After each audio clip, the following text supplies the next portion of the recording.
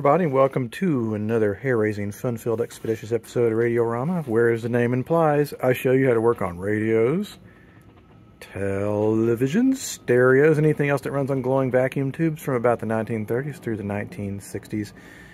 And today, we have a 1940 RCA model 16-3, at least that's what I think I remembered. I can't remember.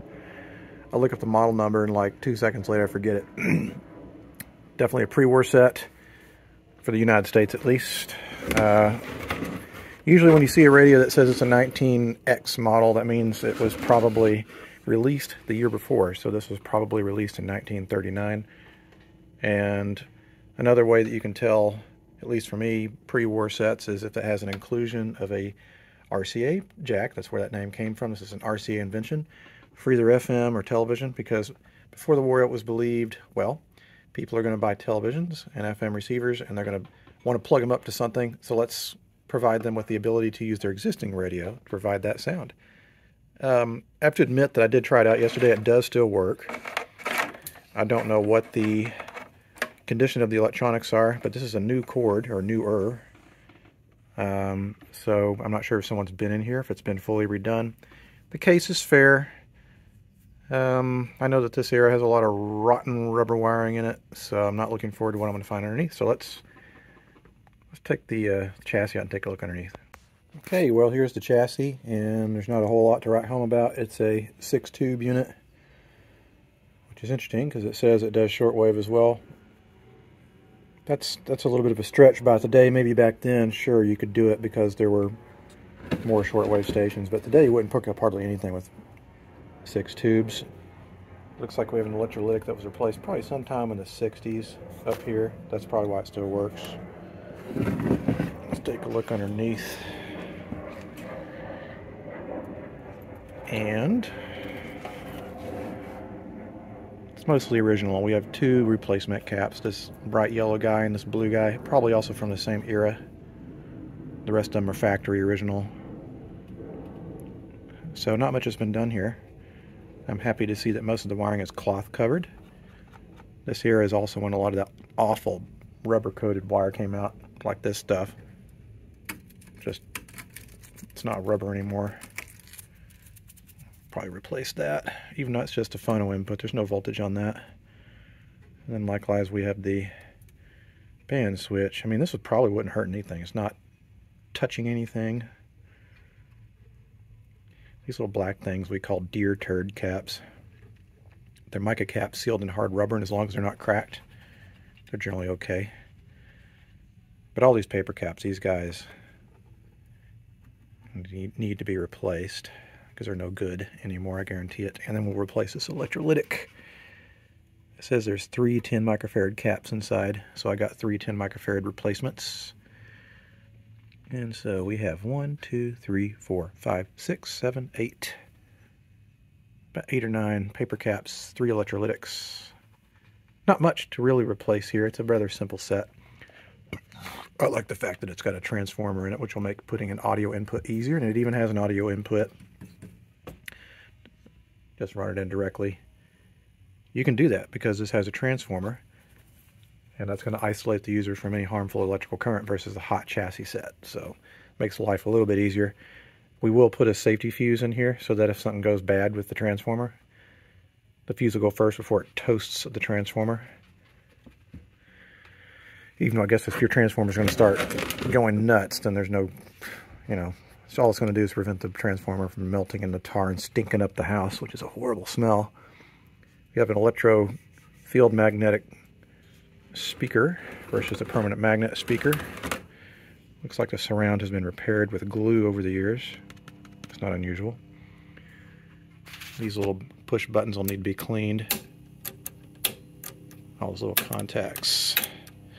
So first things first, I'm going to replace the electrolytics, and then we'll go from there. Alright, so we have it flipped over. We're going to proceed with replacing the electrolytics. We had this one cap that was going over the top. This guy, and the way that RCA was labeling their caps back then is they'd have just a real generic stamp on the side to clean this off. I'm not sure if you can see that. But it says 0.05, 400 volts. Honest to God, it doesn't really matter exactly the value. I mean, you want to get... I try to replace like with like. But you know, if something says 0.05 and you only have a 0.068 on hand, that'll work just fine. So we have 3 10 microfarad caps. You see these 3 lugs here? And the negative is chassis ground, so that's easy. And so we have this lead, this lead, and this lead.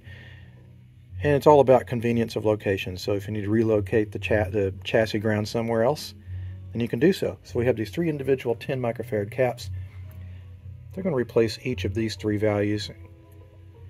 And because I really don't trust these paper caps at all, I think I'm just going to go ahead and replace them all at once. Because there's not that many to replace. There's a 0.05 rated here, 1/10 of a microfarad here. I'll have to get out my flashlight. These are probably like 0.02s. Let's see, what is this guy? 0.005. And what does this guy say? I'm going to have to get my flashlight on this one. A lot of the ink has faded. And again, we're not worried about these guys. They seem like they're physically fine. They're not cracked or anything. And they're very specific as far as value. So if you have to replace them, make sure and replace it with the precise value. That's in the IF and RF transformer areas. And if those are off, it's going to throw off your alignment. Okay, so the electrolytics have been replaced. Got 1, 2, 3 moved over, and then I replaced just that cap. We'll replace the rest later. What I'm going to do is clean some of the contacts here with some cleaner. And then we will flip it over and clean some contacts on the top, and then we'll give it a whirl. See if it still works, which I sincerely hope it does. It's nothing worse than having to set the work before and then you mess it up and it doesn't work. So let's flip it over and clean the contacts up there, and we'll plug it in and see if it still works. Alright, so we'll clean these little slider switches up here, because these are the function switches. And yes, I'm using WD-40. A lot of people are like, oh, that's terrible. I've never really had a problem with it. I've been using it for about 20 years, including my own personal electronics. Manual tuning. Let's go ahead and fire it up. That's my wife sneezing. And we got tube filament. That's good. So this has an internal antenna, so you don't have to have an extension.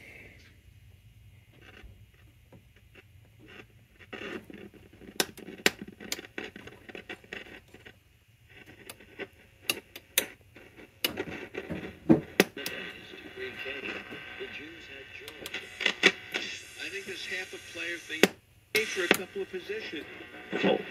Rising inflation is causing many to borrow more and more. It's a big number. Well, we're both married and every day work. Okay, it works. I don't want to play it too much without having the rest of those paper caps replaced, because if one of them shorts, that could be bad. So let's flip it back over and continue with the recapping job. But we're off to a good start. Seems to be a healthy radio with the bare minimum done, so that's a good sign. Okay, we're marching on with capacitor replacement. I've replaced 2 more. We have, looks like 1, 2, 3, 4, 5 more to replace. I'm looking at this one. It has what I would call a pigtail connection. That wouldn't have been done from the factory. This was probably a much earlier repair. That even looks like it could possibly be a 40s era capacitor. Maybe early 50s. It's hard to tell. They made these wax caps pretty late.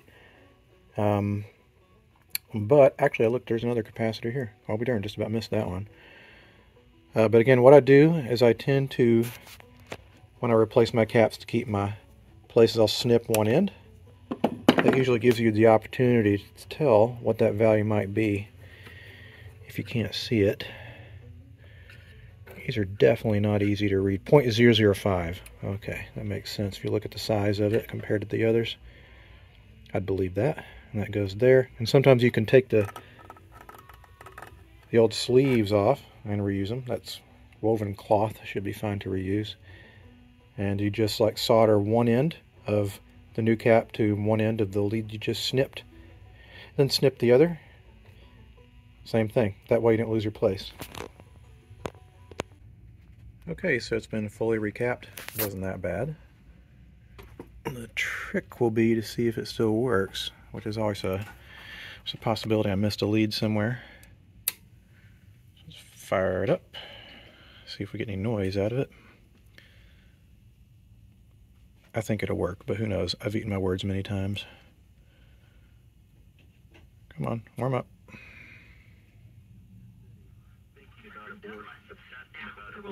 Dr. Spencer's childhood home in Albion, New York, a permanent reminder of his incredible legacy.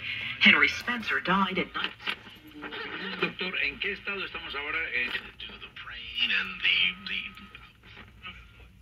Drew Mary show on Relevant Radio. Transatlantic slave trade was a segment of the global slave trade that transported between 10 and 12 million enslaved.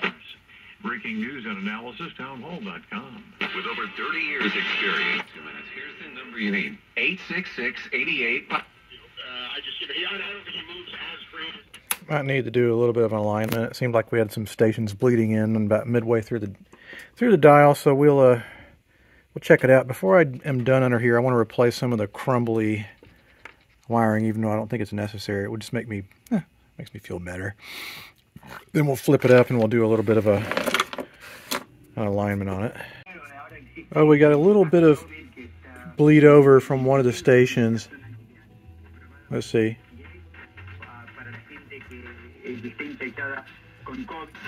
Yo, Pablo Torre, host of the ESPN and we believe that God has granted us His word to equip us in all issues related. When you want to get behind the highlights, and I believe many churches are standing firm on the Word of God. You know, there's been this paradigm. Let's see. Certainly within mainline Christendom over the last 30, 40, maybe even 50 years. It seemed to be kind of coinciding with the beginning of the hippie movement in the 1960s. Certainly more predominant in some of the regions like California, to be sure, the San Francisco Bay Area.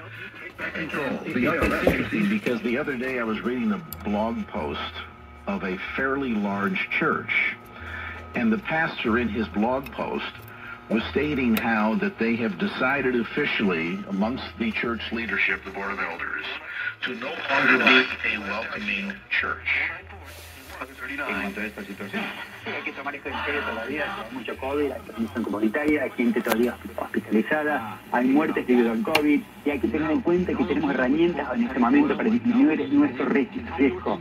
Es la vacunación, es la dosis de refuerzo y también es el medicamento como el Paxlovid. This is weird. Why is it bleeding over so much? Puede tomar para los que estén confirmados infectados por el COVID. 200 source primero y a 5 días de síntomas. Para más información, sí, por supuesto, hay mucha información publicada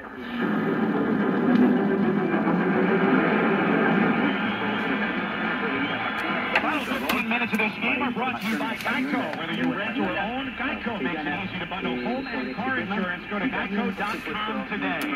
Start of the fourth quarter. There we go. That adjustment was way out of whack. He's been a James Group Pro that you've been one. Miles Garrett is being cited for a single vehicle accident. Explain all the reasons. Cheers, mate. Yeah, weird. Wrong, and they are just being cautious, but 77 Cars, kids, donate your car today. Donate your car today at carsforkids.org. That's cars with a K. Your car, running or not, can be picked up as soon as the next day. You'll get a maximum tax deduction and a vacation voucher. A little bit of rattle on that speaker. By the way, that's the world's most annoying commercial, but it's effective. Cars for Kids, spelled with a K. Alright, so I've run the audio input through the original phono connection. I ran this through an existing hole and I put a rubber grommet in it so that if you yank on it, the cord's not going to chafe on the metal. The speaker was making some funny noises earlier, so I'm hoping I can fix it. I think it's rubbing a little bit. I did bend the speaker basket a little bit to try to ease up on the rubbing sound, but we'll see what it sounds like. I wanted some music to go through it, because having, radio most these days is talk, so I really can't tell exactly what it's going to sound like when it's got music going full blast, so we'll try it out. Okay, it's not pretty looking, and I had to fight and struggle with this thing. It was rubbing, and I know this sounds lame, but the way that I sometimes fine-tune these things is I get a giant wrench, and I tug on the corners where the cage supports are, and what you can do is kind of, by feel, you can hear when the rubbing sound will go away, and you just bend and tweak that cage a little bit. So it's not perfect, but I think it's...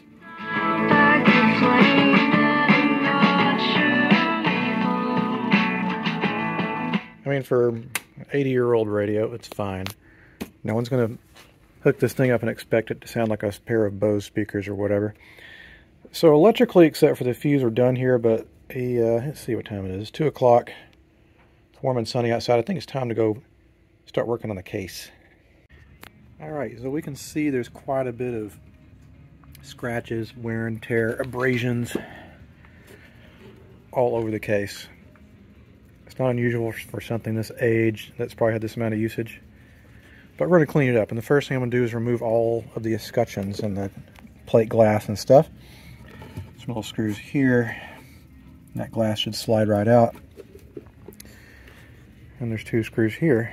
And I'm assuming that this brass piece is probably folded in place.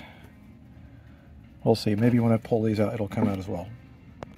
Okay, the first thing we're going to do is we're going to liberally apply a product called Old English to the whole cabinet. And then what you do is you got to use an old paper towel.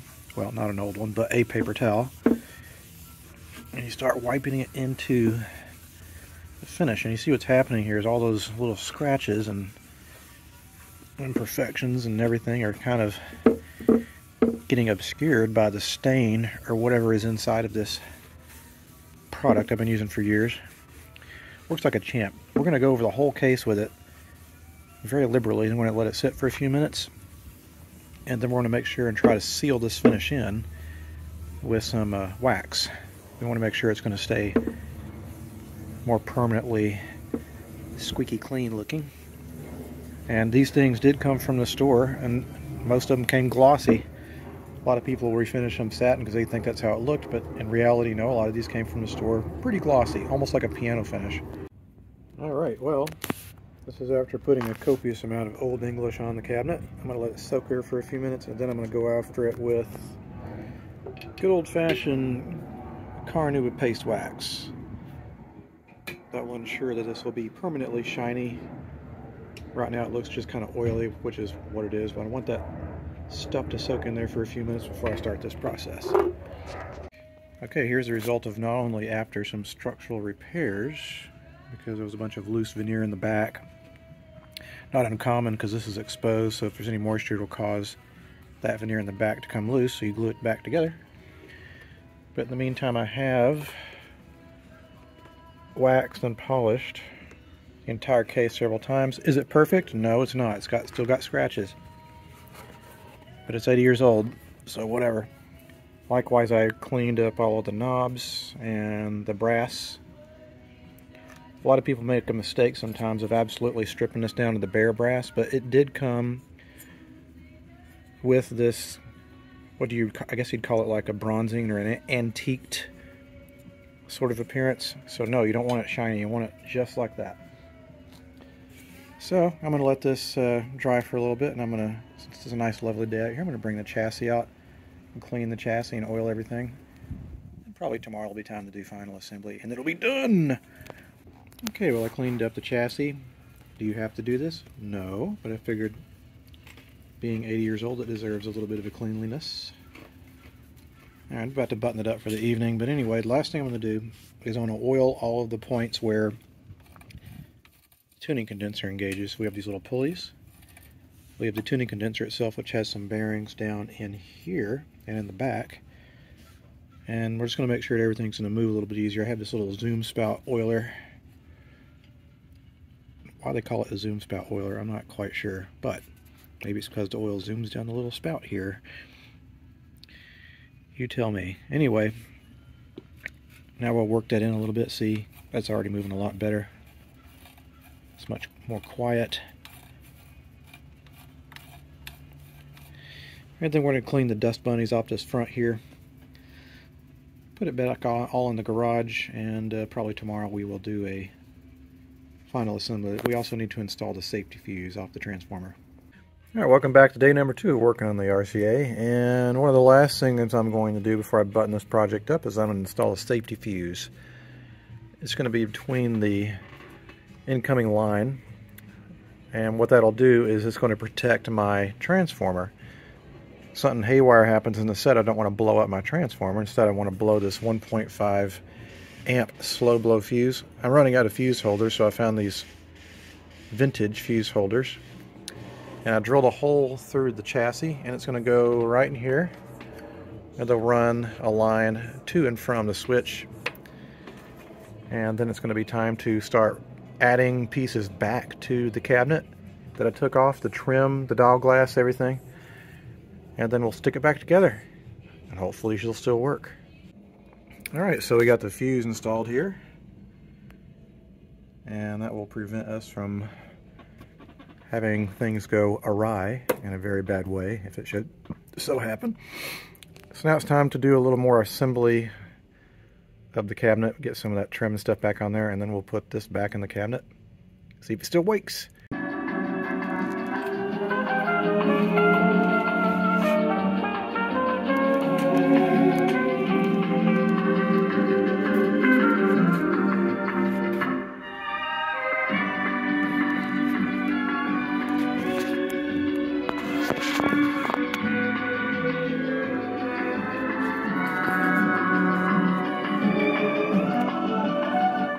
Anyway, it seemed it turned out quite well. I've had it on for about maybe 45 minutes. I want to make sure that anything that might get, you know, baking hot inside that chassis once it's all sealed up is not going to fail.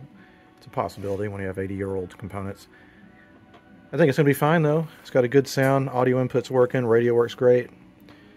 And I don't know, RCA kind of had a love or hate it design methodology at this time period. I personally kind of like this era of RCA. I think they put a little more pizzazz in their cabinets. Anyway, I had a lot of fun working on this, and I think it looks great. And hope you guys enjoyed watching this episode. If you have any questions or comments, you can leave them in the comments section down below. And until the next time something comes across the workbench, which I assure you, there's going to be a ton, because we got a lot of donations last weekend. I'll see you next time. Adios.